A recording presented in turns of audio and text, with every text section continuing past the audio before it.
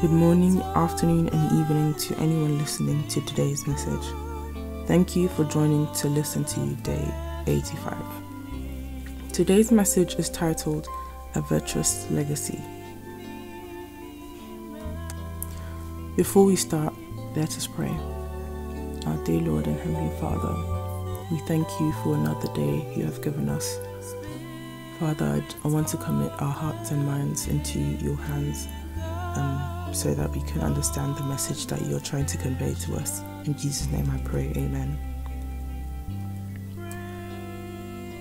The scripture for today will be taken from Daniel 6 verse 4.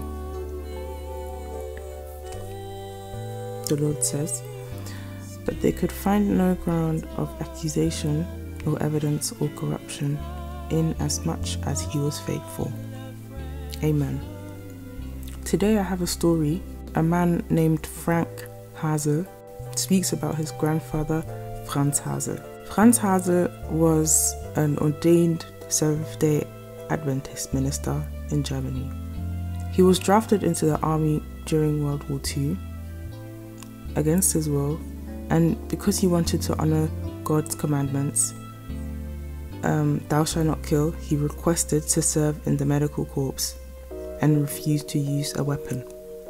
But his request was not granted. He took his conviction not to kill so seriously that he carried a wooden gun, and he thought he would die many times, but God protected him over and over again. So there was a story that Mr. Haase used to tell his grandchildren. So while he was serving in one of the units, he was assigned to search through the houses of every village. They were ordered to search for resistance fighters who would hide inside homes and attack the German troops. So they were told actually to shoot them immediately if they found a person hiding. So one day, as his grandfather was carefully searching a house, he had a feeling that something was unusual. He saw that nothing was there, it was empty. However, when he looked under the bed, he saw a young man staring right at him. And he knew that he had exposed this young man, but Mr. Haase just left the room and didn't tell what he had found. He had pity on this young man and spared his life. Some weeks later, his grandfather was assigned to patrol an important railway track. His duty was to make sure that there were no resistance fighters that would bomb the tracks. He was watching alone when a group of Russian people rapidly charged at him on their horses, and there was no escape for him, so he knew that he was surely going to die. So the group quickly encircled him, and he was shocked to see the face of the leading commander. It was the same young man that he had seen hiding under the bed, and they immediately recognized each other, and the young man pointed his gun at the grandfather. However, he spared his life.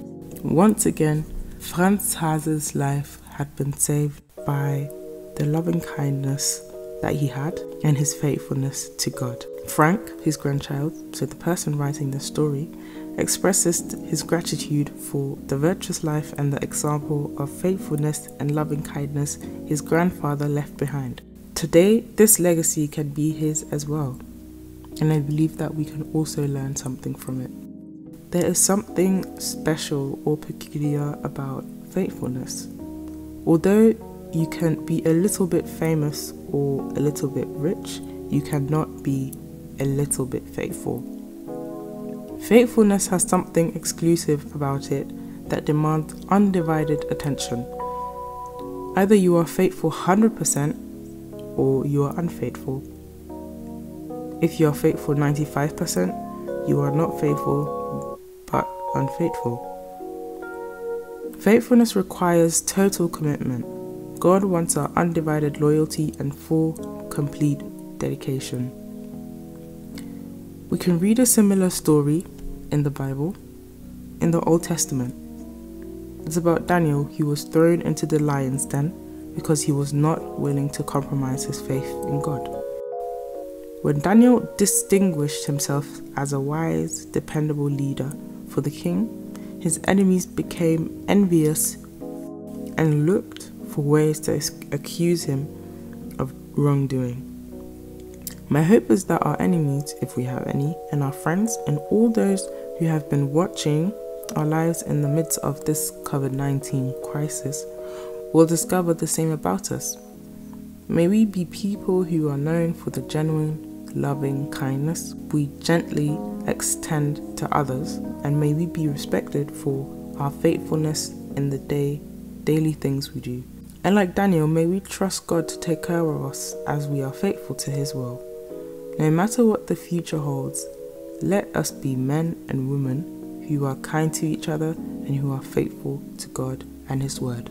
I have a quote from my favorite author, and it says, "It is not a conclusive evidence that a man is a Christian because he manifests spiritual ecstasy under extraordinary circumstances.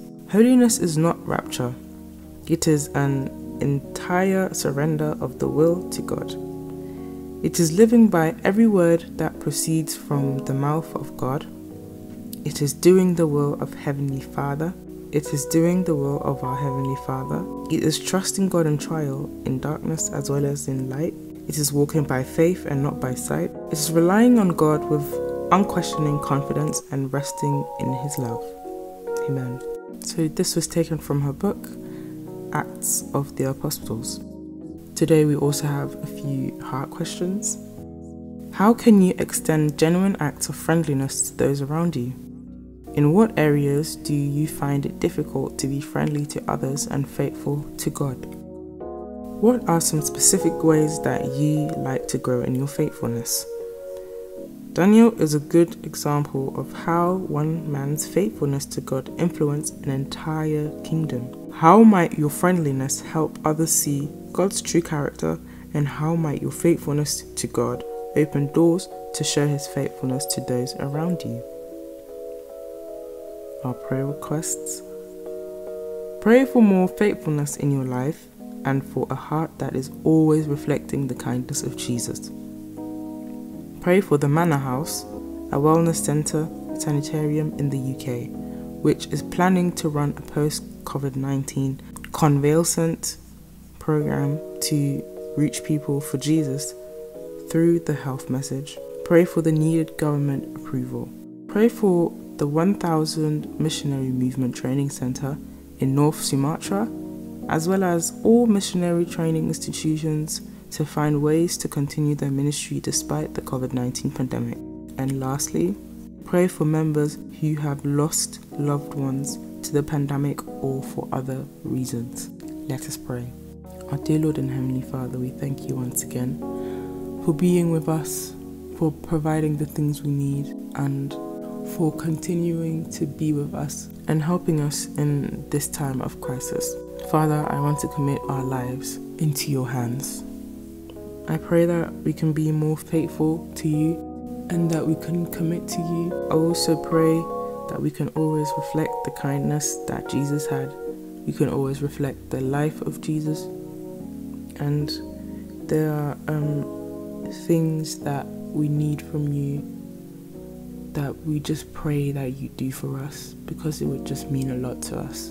I also pray for any people who have lost their loved ones due to this disease. Father, I pray that you help them to mentally and physically cope with this situation. And I pray that you continue to be with us. Father, thank you once again. In Jesus' name I pray. Amen.